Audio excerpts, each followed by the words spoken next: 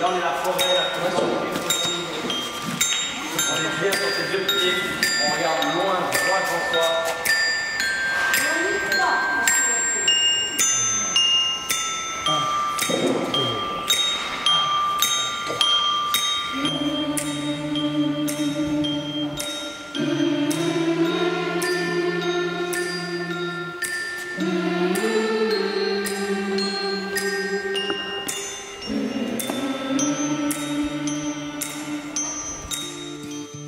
Ce projet, donc, qui s'intitule Le Pain et le Palétuvier, est un projet de collaboration, de rencontre. En fait, c'est vraiment ça, c'est la rencontre entre deux territoires, entre des publics, entre des enfants, entre deux associations qui sont Correspon'danse et Land Musique Amplifiée, et entre deux univers artistiques, l'univers chorégraphique du collectif Edo et l'univers musical de Guillaume Martial. Un jour, l'année dernière, on est allé rencontrer Christine et Robert Top de l'association Correspon'danse, et d'un coup on a poussé la porte d'un gymnase et on a vu des danseurs.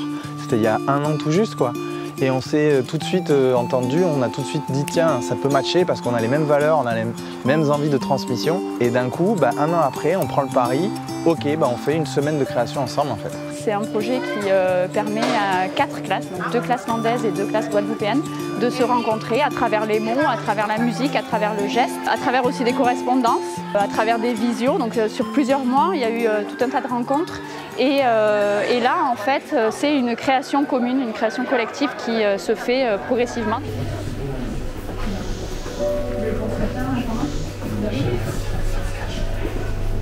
Ouais, c'est ça.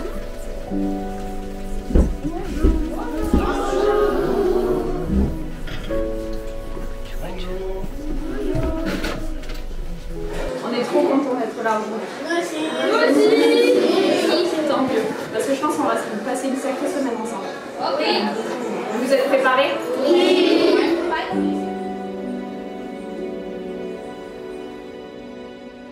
Et donc, eh bien, l'idée, c'est qu'à la fin, il y ait une restitution qui soit proposée aux enfants, peut-être de l'école, bon, on va voir, ou peut-être en tout cas des parents, pour montrer votre travail où vous allez à la fois danser, à la fois chanter, à la fois jouer.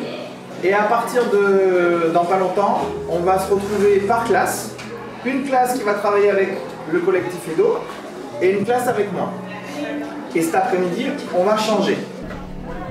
C'est parti.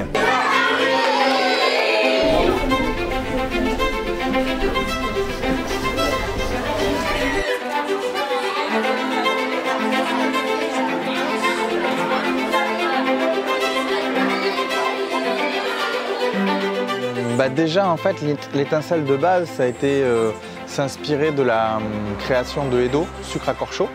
Donc on a été je suis allé dans l'école de Saint-Vincent-de-Tyrosse où on a regardé la vidéo et puis ça nous a inspiré plein de choses. Et de tous ces mots, on a réussi à faire des couplets. Et on est arrivé avec ces couplets-là en Guadeloupe. Et à partir de là, en fait, on a écrit le refrain ensemble. Partir sage, revenir invisible, rester rêveur, rencontrer son cœur. On a fait un sorte de jeu de mots avec rester et partir, et après on a commencé à chercher les mots et ça nous a fait faire un refrain et voilà. Rester rêveur, danser c'est voyager. Partir, revenir, rester, partir, partir, revenir, rester, partir, puis rencontrer son cœur.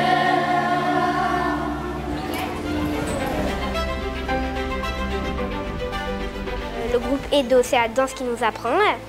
Et Guillaume, lui, c'est la musique qu'il nous apprend. Et du coup, on va mettre tout ça ensemble. Et là, ça va faire un projet danse-musique. À partir du chant qu'on avait fait le matin, à partir de plein de mots, on a fait plusieurs groupes en danse pour... par exemple, il y avait loin, proche, lien, liane. Et il y avait 4 groupes qui devaient faire une chorégraphie sur ça. Par exemple, la nature, comment dire bonjour, par exemple, c'est comme ça, on se dit bonjour. Par exemple, les lianes deviennent des liens, on fait des gestes, des arbres. On fait aussi les positions des graines.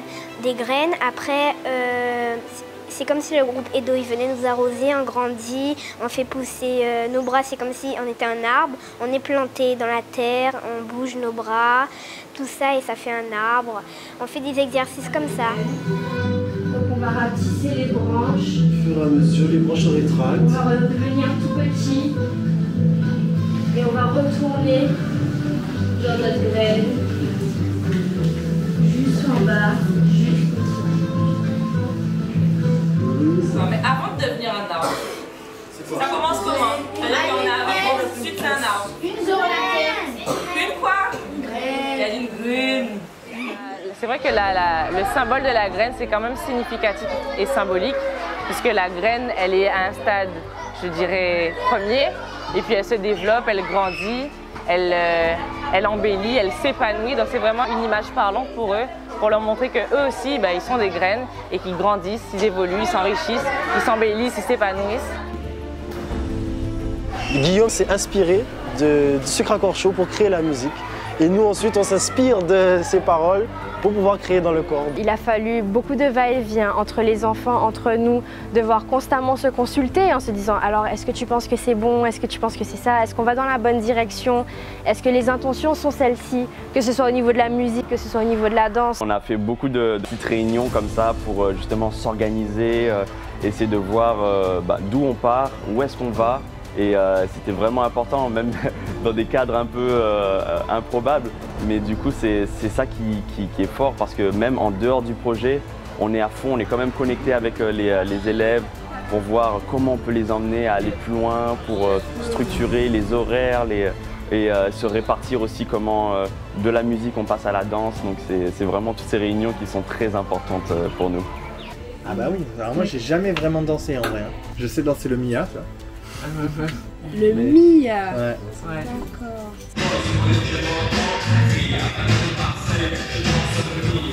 C'est vrai qu'avec Guillaume et le collectif Edo, on s'est dit, il y a le produit des enfants, il y a ce que les enfants ont réalisé bien sûr avec nous, mais ça reste quand même leur création. Mais on avait envie de se rencontrer dans le travail à notre service en mettant en œuvre ce qu'on avait envie de faire passer comme message, ce qu'on avait envie de dire. Guillaume s'est inspiré des accords, de l'univers qu'on avait posé à la base dans Sucre à corps chaud. Et en fait, on s'est rencontrés sur une improvisation en posant des intentions et ça a matché.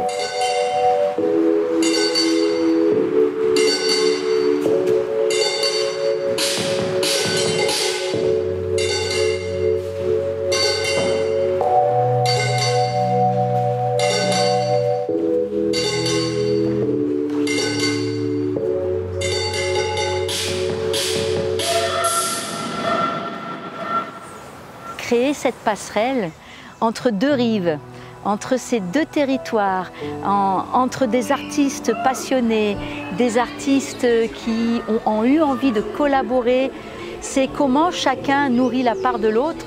Et c'est ce qui nous fait vibrer et je trouve que c'est ça qui est beau, quoi. La rencontre humaine, l'ouverture à l'autre, quoi.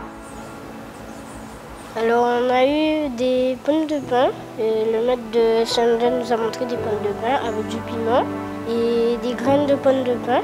On s'échange comme des courriers, des colis. Par exemple, eux, tout à l'heure, ils nous ont envoyé un colis, hier plutôt. Ils ont ouvert tout à l'heure et nous aussi, on leur a déjà envoyé des colis et des courriers. On s'est envoyé des boîtes sensorielles et dedans, il y avait plein d'informations sur les papillons, les oiseaux de Guadeloupe et plein de recettes pour faire des gâteaux et des plats. Du coup, depuis le début en fait de ce projet, on a toujours cherché à les mélanger.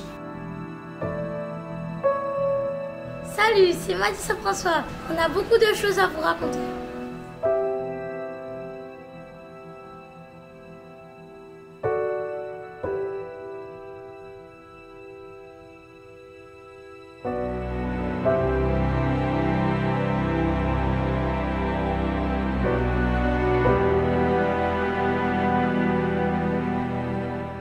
On sent une évolution au sein du groupe classe, un groupe classe plus soudé, plus à l'écoute de chacun d'entre eux et plus d'entraide aussi.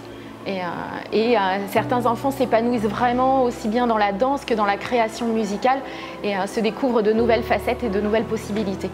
L'idée de ce projet, c'est de progresser dans un domaine qui est la danse, par exemple le chant, mais aussi c'est de travailler avec les autres. Travailler, s'entendre, partager. Ce sont des notions qui sont très importantes à cet âge-là. Alors avant, j'étais vraiment timide et maintenant je me concentre, je reste pas derrière, je reste un peu devant, au milieu et ça va beaucoup mieux. Je me sens un peu plus concentrée et un peu plus attentive au niveau de la danse. La relation entre eux aussi s'enrichit à chaque fois un peu plus et la relation même avec nous en tant que maîtresse. De danser avec elle, de sentir les mêmes sentiments qu'elle, ben ça nous a rapprochés.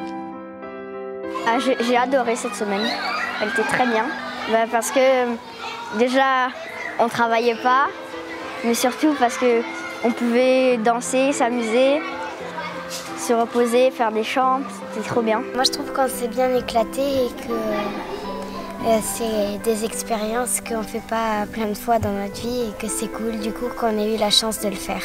Une expérience qu'on n'aura peut-être pas la chance de vivre encore une fois, qu'on a pu vivre des émotions, qu'on a pu savoir ce que c'était. Alors moi je trouve ça formidable.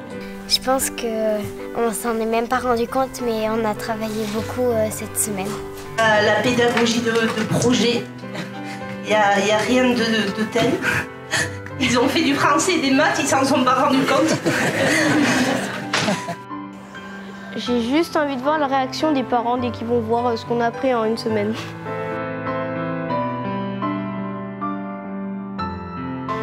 Une chose qui est super dure dans ces projets-là, c'est de faire passer à travers l'écran ce que nous on ressent en fait en tant qu'intervenant au quotidien avec les équipes, les artistes, les enfants, et qu'en fait on voit leur visage s'éclairer petit à petit et à un moment donné leur cœur grossir, et que quand on finit l'atelier, humainement il se passe quelque chose. Voilà, c'est pas pour rien qu'on se retrouve souvent à la fin avec une forte émotion, quoi. Il y en a beaucoup qui pleurent parce que ça déborde en fait. Voilà.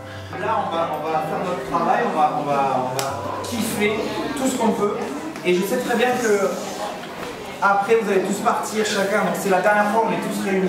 Donc je voulais vraiment, excusez-moi, je voulais vous dire, je vous remercie du fond du cœur. Parce que ce moment-là, en fait, c'est des trucs que vous n'oublierez jamais dans votre vie, et moi je n'oublierai pas. Donc merci, juste merci.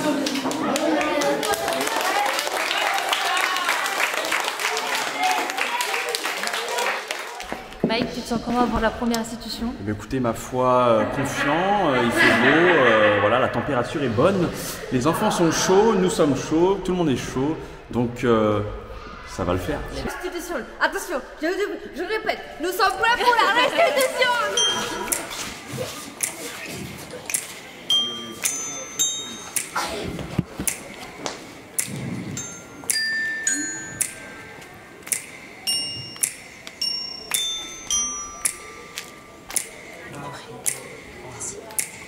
On a la nature en commun.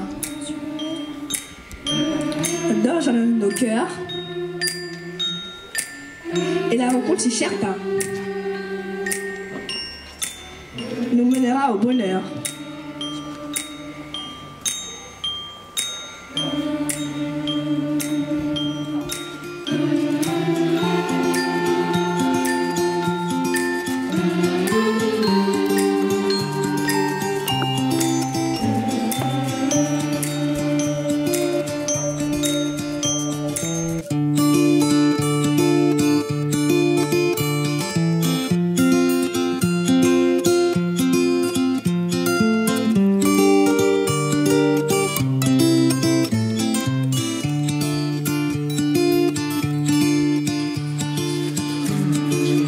On va marcher dans le vide.